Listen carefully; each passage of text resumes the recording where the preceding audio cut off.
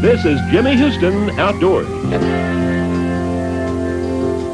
Rising with the morning sun, I got no work today. You might find me up on the bayou or over in the ocean bay. Might be fishing on a mountain stream or a lake down in Tennessee. Might as well grab your fishing pole, come and go along with me. Jimmy Houston is not only an accomplished tournament angler, he is also one of the best known, most recognizable, and highly regarded personalities on television. Both on the screen and on the trail, he catches bass. Lots of them. Jimmy can't remember a time when he didn't fish. In 1966, when he was a college senior, he won the Oklahoma State Championship, and 2 years later, the Cookson Kid entered the B.A.S.S tournament at Lake Eufala, Alabama, finishing 6th and proving he could compete with the best.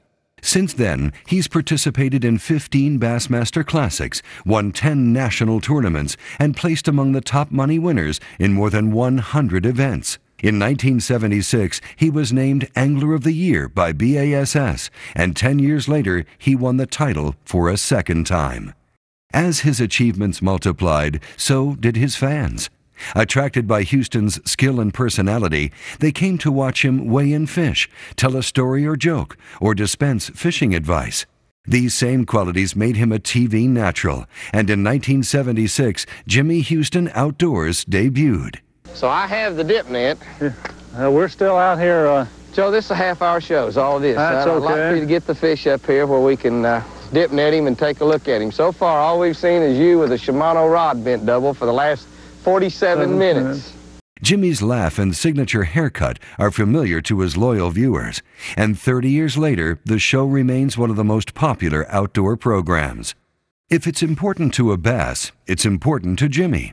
And on television and in his articles and books, he offers tips and shares secrets of tournament fishermen. If you fish till you're 100, he says, you should still be learning on the last day on the water.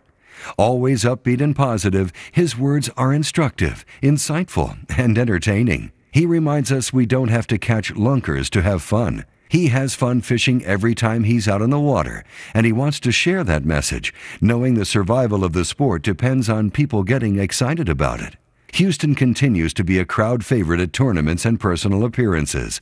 In 1990, he was inducted into the National Freshwater Fishing Hall of Fame, and in 2002, into the Professional Bass Fishing Hall of Fame.